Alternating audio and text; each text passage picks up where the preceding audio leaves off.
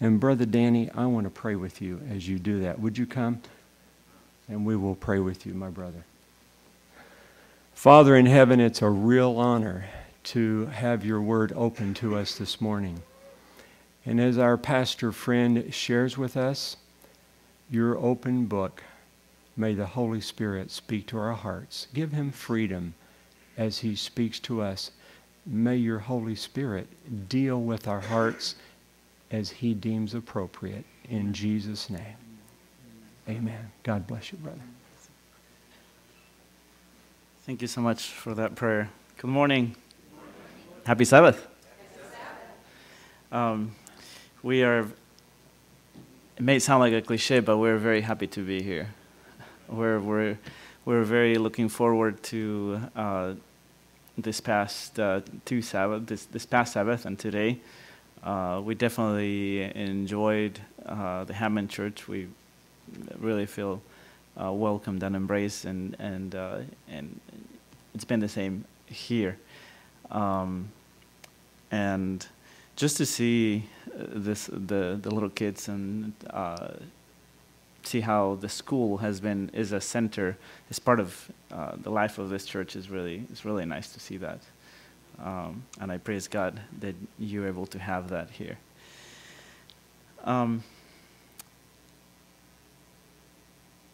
It was kind of interesting to notice last week, people knew exactly who Amy and I were. They had seen our picture, I guess, and they even some of the young people there, they knew our faces, very familiar. And I suspect that as I looked up the Hammond Church and the Northwest Church's website, you probably, maybe, you looked us up on social media. Did you? Probably you did, probably you didn't. And you didn't find us.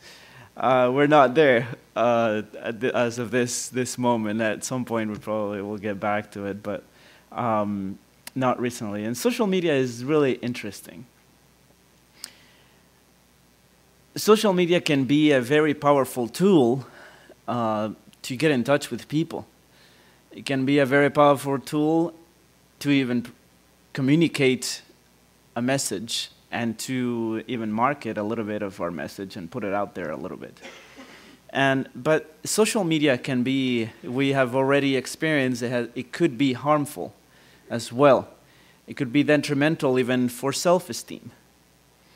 And let me explain what I mean by that. Not long ago, I had a conversation, Amy and I had a conversation with a friend of mine, a girl, and she was around 24, 25 years old, and we were talking, I think, about diet, or about exercise, or something like that, and one of the things she said was, I wish I could just eat all the carbs that I could, and eat all the sugar and the sweets that I could, and nothing would happen to my body. Oh, how I wish I could do that. I have this friend back from high school. She posts pictures on Facebook all the time, and how she's like eating these cakes and these sweets and these desserts and cheesecakes and everything, and she looks amazing. Every time she posts a picture, she looks great. And she's always traveling the world, and it is kind of, It wasn't that she was happy for her, as you can tell. She wasn't happy for her. She felt a little bit envious.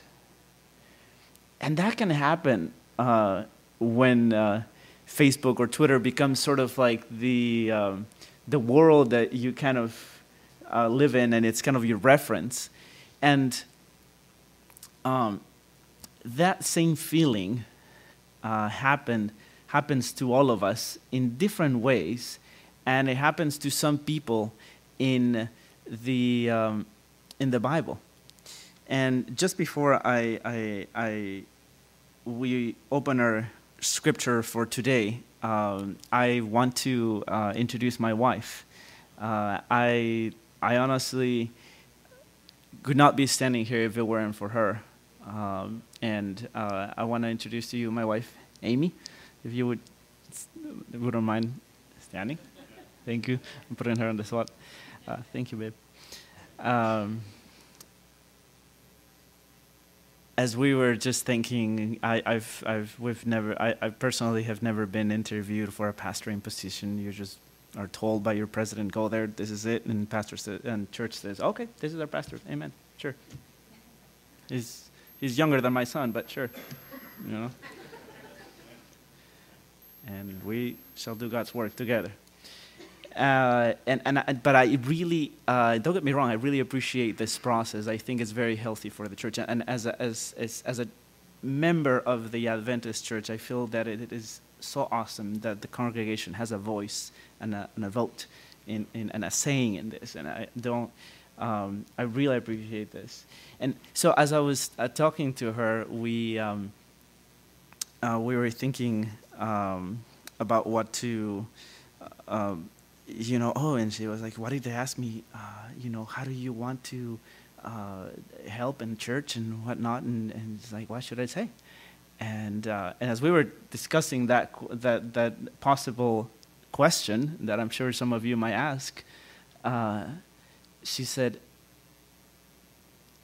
I think the first thing I need to do as a pastor's wife, and my first duty as a pastor's wife, is to support my husband.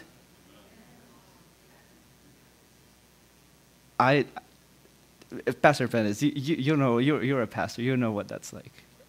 And what a blessing, and how happy I was the moment she said that.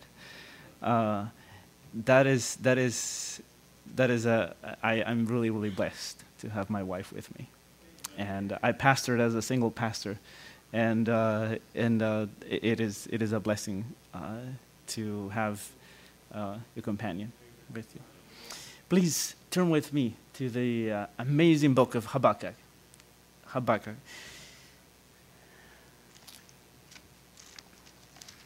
In the Old Testament, and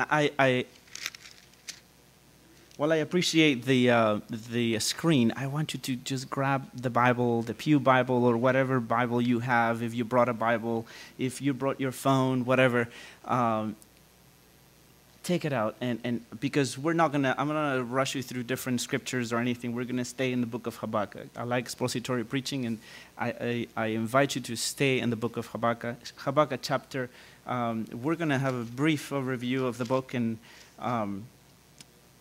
we'll stay on chapter 2.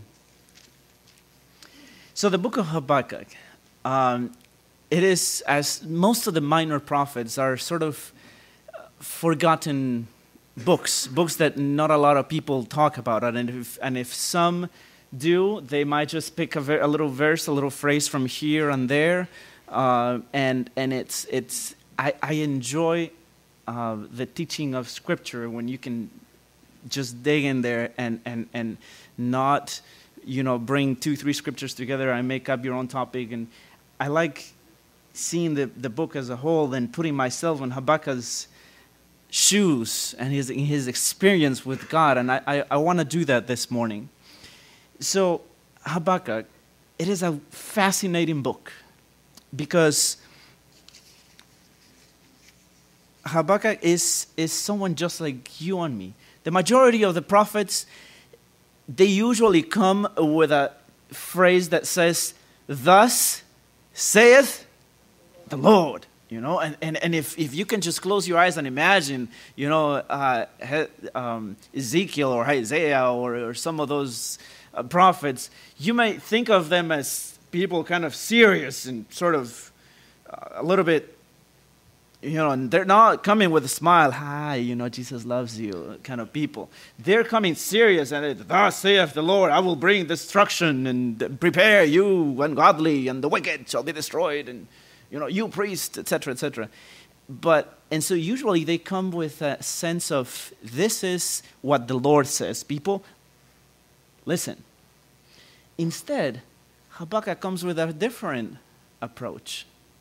The book of Habakkuk seems like it's like a diary. It's like a journal that I guess it became scripture. And at the end, he wrote a poem and it became a hymn. And Habakkuk is his joy, his experience with God, his wrestling with God. And instead of God with a thus saith the Lord, he says, he addresses the struggles of a human being, of a believer, just like you and I. He addresses God with the complaints and the doubts and the struggles that you and I face every day. Especially you and I who are Christians, who once believed, who have tasted the grace of God, who have been with Jesus, who have gone to the garden alone and have prayed and sensed the presence of God. To you who have been baptized, who know that your sins have been forgiven. And Habakkuk is a prophet. We don't. All that appears is just the title of his name in the beginning of the book, and the time when he wrote was during the times of the prophet Jeremiah.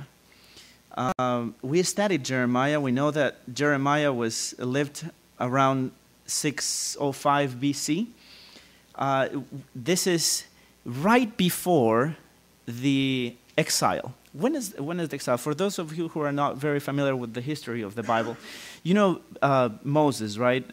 And Abraham, he got the promise, then his children went into Egypt for about 400 years. They were delivered. They went into the desert. Then they went into the promised land. Okay?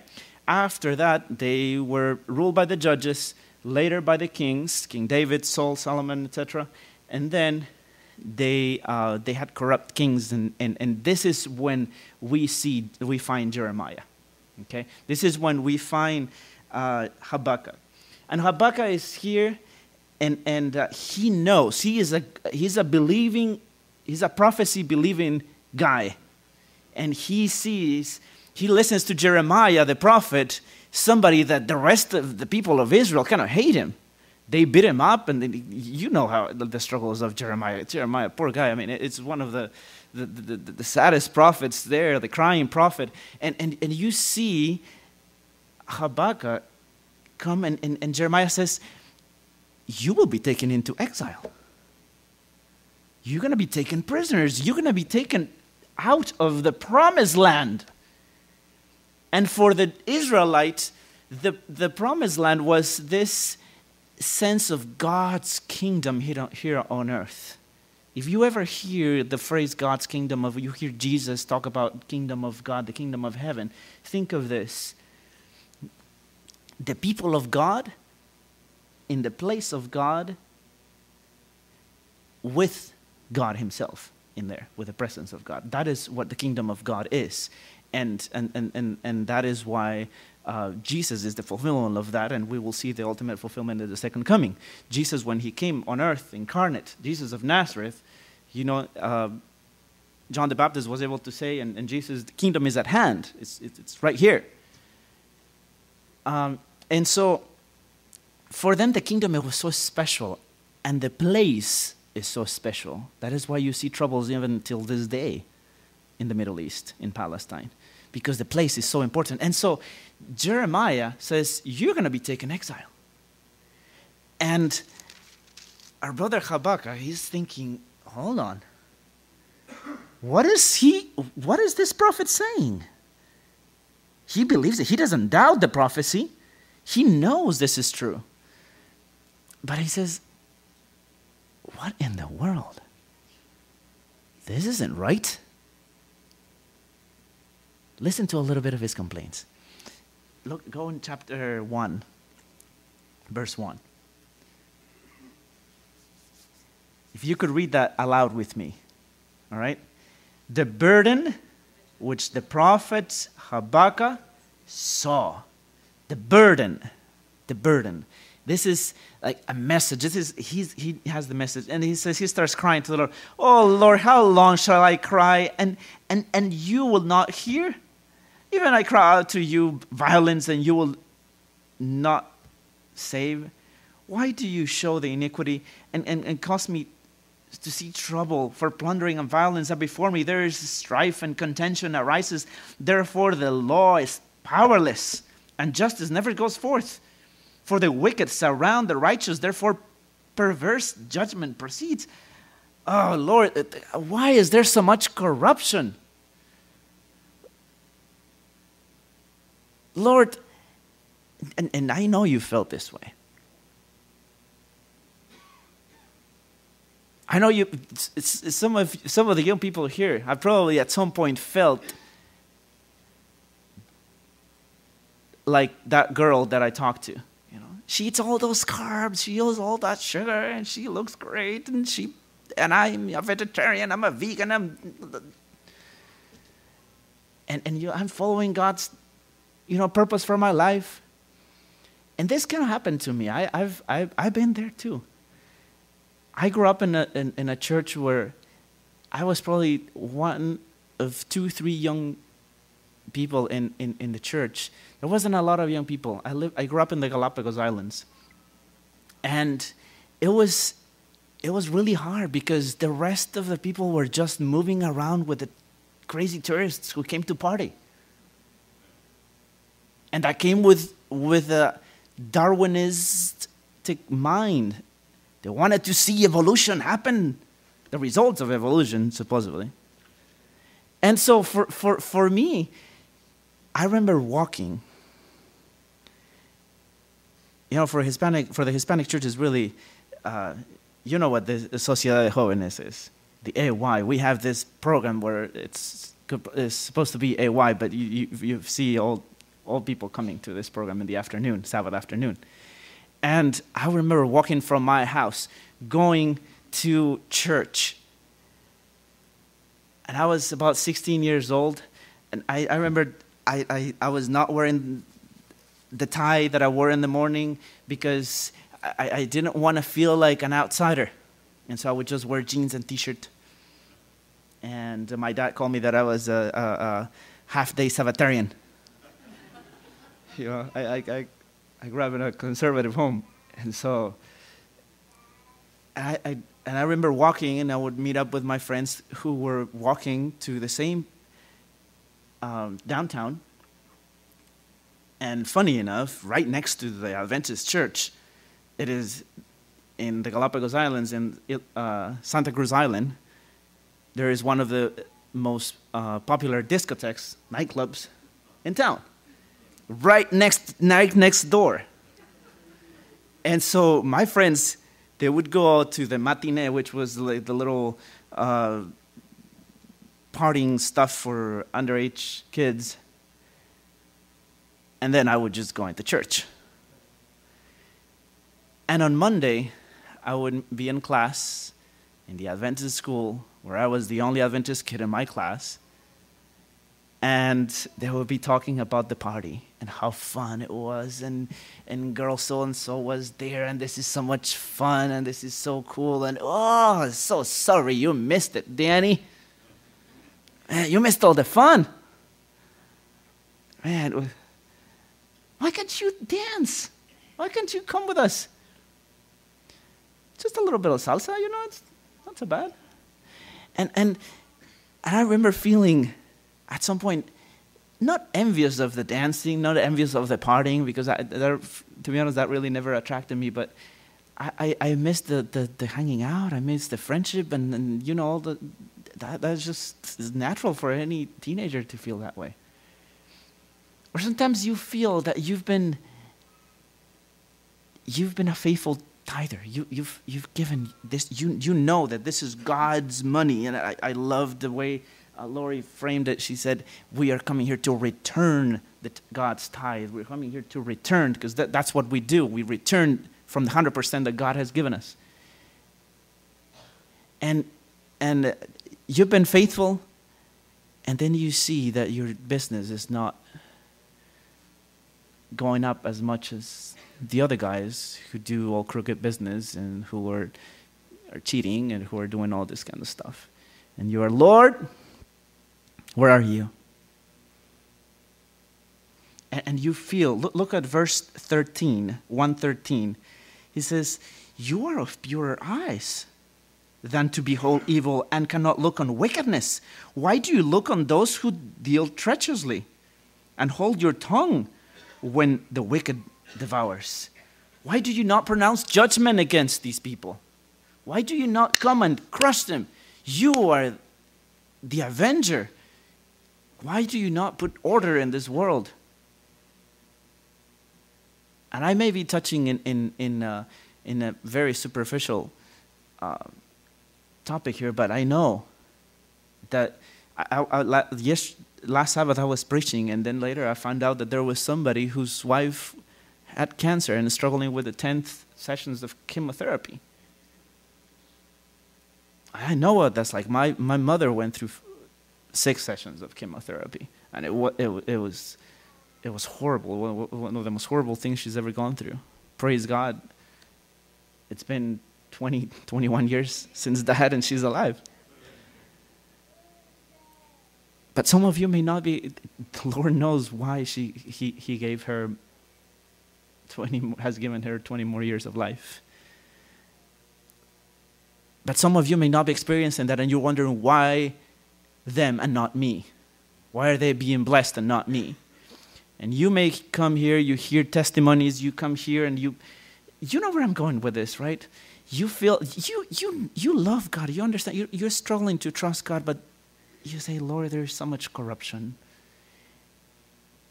And sometimes, if you look at the bigger spectrum, if you think of God and His rule, and you sometimes may think of the second coming of the bigger perspective, and you go in the news and all you see is bad news. Right now there's not a ton of bad news. Right now there's some sort of hope, you know. Every candidate it's kind of trying to say, I got the right answer. I got the solution for the world, not just for this country, it's for the whole world. You know? Some are going to give you free stuff.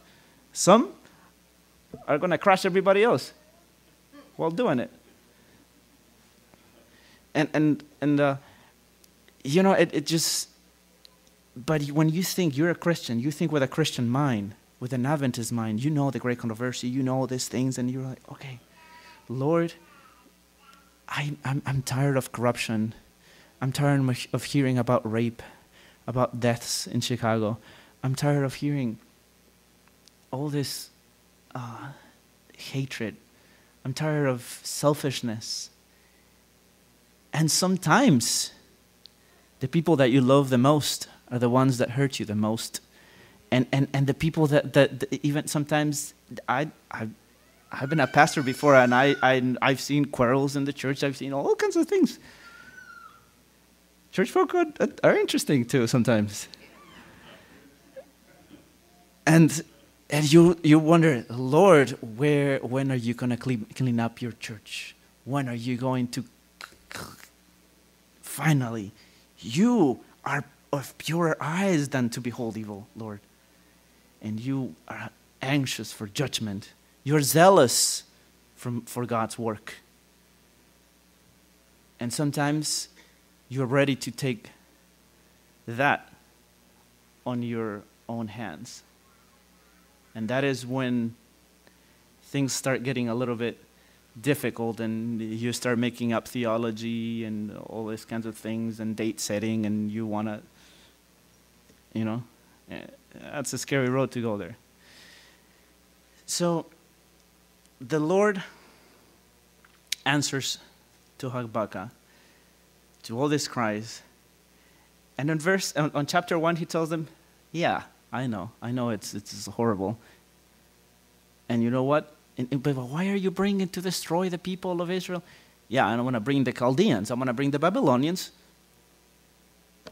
to take over the people of God. He's like, what? No, that's exactly what I'm complaining about. Then he goes, okay, let's talk about holiness, okay? You are pure of eyes. You don't tolerate evil. And then God answers. But there is something really interesting about what Habakkuk's attitude when God responds. He has a very, very interesting attitude, and that is the attitude of a Christian. Listen to chapter 2, verse 1. He says, okay, God, I have questioned you. I have asked you what is going on. Okay, some people think this might be a little bit irreverent. But I invite you to just take a look when you go home and you read Psalms 13. It's this crazy psalm. He just goes, David goes insane, angry. Read Psalm 73 of Asaph. And he's like, Lord, I'm envious. I was envious of the foolish when I saw the prosperity of the wicked. And so listen to the attitude of a true Christian, of a true believer in God's sovereignty. Habakkuk 2, verse 1. Read. I will stand my watch and set myself on the rampart and watch to see what he will say to me, and what will I answer when I am corrected.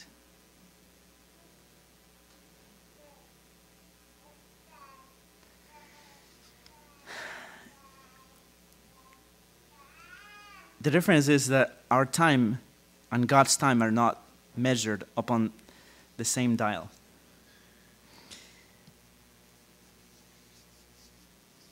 And listen to what he says. First, he says, I will stand my watch and set myself. He is determined. He has a determined and thoughtful attitude. It's like, okay, Lord, I'm here. I'm going to listen, okay, for your response. I'm going to be here, and I will set. Some people lose patience, and they just leave, or they start following, little by little, departing from God's fellowship. They don't want to come to choir anymore. They don't want to come to Pathfinders anymore. It's boring. They don't want to come to prayer meeting. They're just like, oh, I'm just going to show up for service. And, well, it's kind of boring. Sermon was kind of bland. You start following God from afar. You start following Jesus like Peter did after when he denied him. Just kind of following him before he denied him, kind of following from afar. But Habakkuk instead, he says, I stand and I'll set myself. And we should watch for the appearing of the Lord in fulfillment of his promise, and should be prepared to receive reproof as well as a blessing. He says, I will stand and set my watch. And he also has an attentive attitude. I will set myself on the rampart and watch to see what he will say to me. I will watch and see. He's going to respond. He trusts in the promise of the Lord. He knows there's a God in heaven. He knows. He doesn't just leave. And this comes to us, let me just put an example that I just experienced 2-3 years ago. I was a single pastor. Lord, where's my companion? Where's my companion? And you can get a little desperate when you're single.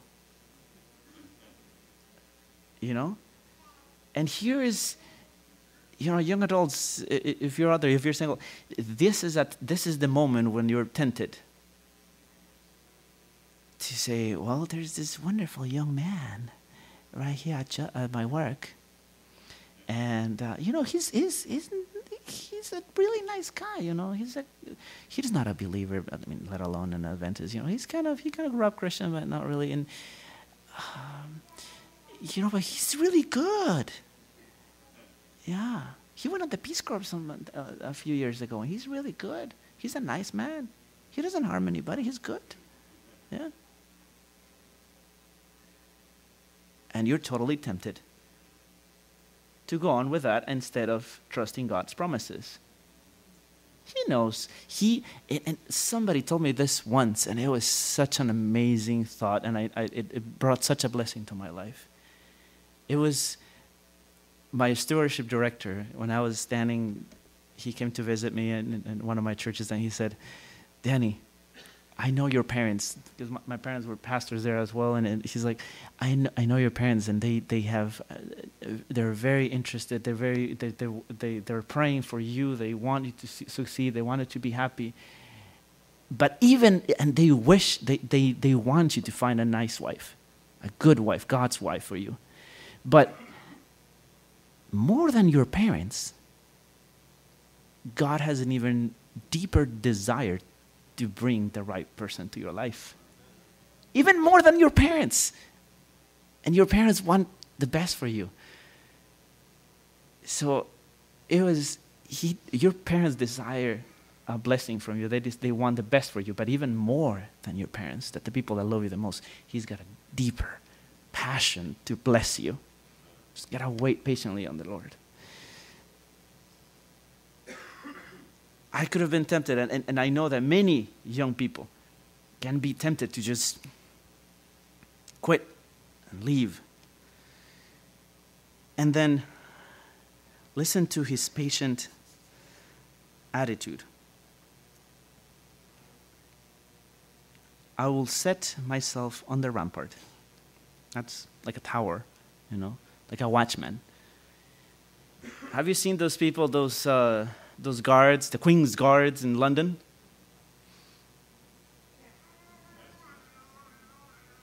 Have you seen the videos of people teasing them? They stand there.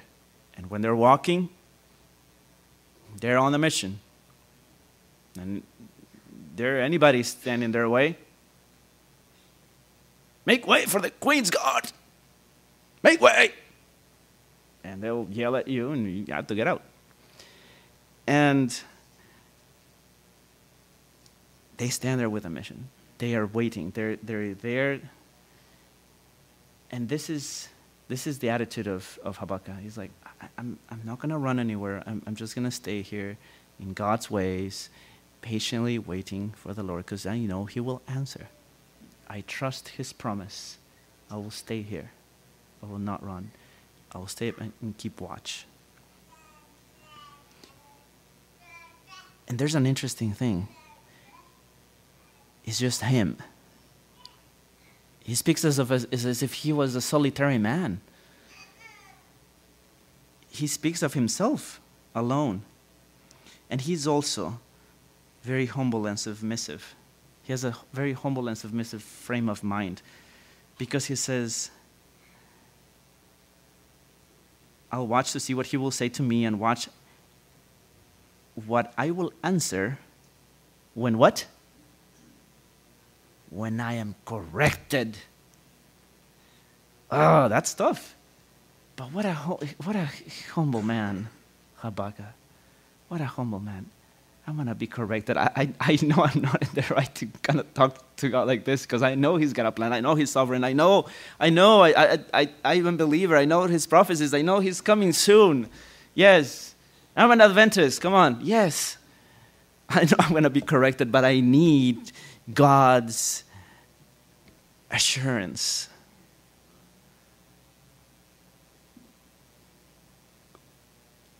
People who were in Hammond last week, remember when John the Baptist went to ask Jesus, are you the one who's coming, or should we wait for another one? John the Baptist went to the right person. He wasn't going to go anywhere. He waited there patiently on his cell, on that dungeon, just waiting. But he went to the right person. Lord, I'm here. He just needed a little bit of assurance, and Jesus brought him back to the Word of God. And the same thing happens to Habakkuk. He says, the Lord answered to me and said, Write the vision, make it plain on tablets, that he may run who reads, for the vision is yet for an appointed time. But at the end it will speak, and it will not lie. Though it tarries, wait for it, because it will surely come, and it will not tarry. This prophecy, this promise, the vision is for an appointed time. At the end, it will speak. The vision is due in its right time. It is God timing. You and I are mere human being, sinners, fallen short of the glory of God. Don't pretend that at some point we will stand above God's sovereignty, God's rule, and say, Lord, I'm going to bring about justice. I'm going to clean up your church. I'm going to make you come for me. What a pretentious attitude. Each promise in the end will prove true. At the end it shall speak. Each promise repay our waiting. Though it tarry, wait for it. Each promise will be punctual. Isn't that kind of contradictory? Though it tarries, it will not tarry. Though it tarries, wait for it. It will surely come. It will not tarry. It may appear to delay, but it will come. It will come. Friends, you will be tempted to run impatient. And impatience comes from pride, which is the opposite of faith. Listen to verse 4. Behold the proud, his soul is not upright in him, but the just shall live by faith. This theme of living by faith, the Apostle Paul and the writer of Hebrews took it. Hebrews 10 and Paul make it its own, and it's like, by faith, yes. Righteousness by faith, this is it. The just shall live by faith. The just, the righteous, shall live by faith. This is how the gospel is revealed, says Romans 1:17. This is how it is. This is the life. The life that the Christian life begins by faith in Christ. It is also the way it is maintained, and faith is what will bring us at last in triumph through the gates of glory into the very presence of the Lord himself. By faith. Ask God for the gift of faith. That is not of yourself, not of your own. It's a miracle that you are here believing. If you're proud, you will show impatience. And impatience will lead you to sin against your God. Impatience will lead you to forsake God's holy law, God's holy principles. It will lead you to forsake that law that has been written in your hearts. And it will make you get that desperation, will make you do foolish things because you are not remaining. You don't have the joy of the Lord in you.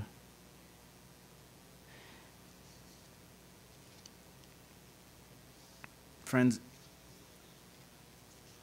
the world doesn't need us to be emotional or just this sort of cheerful sort of people all the time. Paul talked about this, saying, we are sorrowful, yet always rejoicing. Poor, having nothing, yet possessing all things. And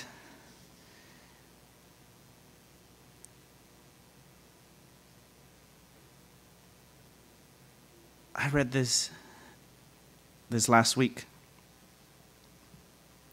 and it came to me. It was an amazing quote, I thought, and then I looked it up in English. Cuando no tenemos nada más que Dios, descubrimos que Dios es suficiente. when we have nothing left but God, we become aware that God is enough. We discover that God is enough. He's more than enough for you and me. He will come soon. He has said it. He has promised it. This brings us to a mission. This brings us to live our lives in total dedication and service to Him in everything we do, in our families, in our relationships, and in our mission as a church, as kids, as children, as young people, as parents. And I pray that our lasting, stable happiness, that it is Christ-bought, Christ-wrought, we will be able to live it, this joyful Christian life in the midst of this crazy, wretched, sinful, selfish world. Friends, may God bless you and guide you as you live the joyful life of a Christian. And with Him, may people know that you've been through the struggles. And you're a sorrowful person. And you know that Jesus, what a man of sorrows, acquainted with grief, varón de dolores, acquainted with grief. But at the same time, I think Jesus was the happiest man that ever lived. And may we be able to say with Habakkuk, the last 3 verses of Habakkuk is a hymn of faith. Though the fig tree may not blossom, nor the fruit on the vines, though the labor of the olive fail, and the fields yield no food, though the flock may be cut off from the fold, and there be no herd in the stalls, yet, even though there's not all those things, yet I will rejoice. I will rejoice in the Lord. I will joy in the God of my salvation. The Lord is my strength, and He will make my feet like deer's feet, and He will make me walk like I'm on the mountaintop, like I'm on the King of the world. Friends, may you be able to say that prayer today. That in the struggles, in the waiting of the second coming of the Lord, you will trust Him, because the righteous shall live by faith.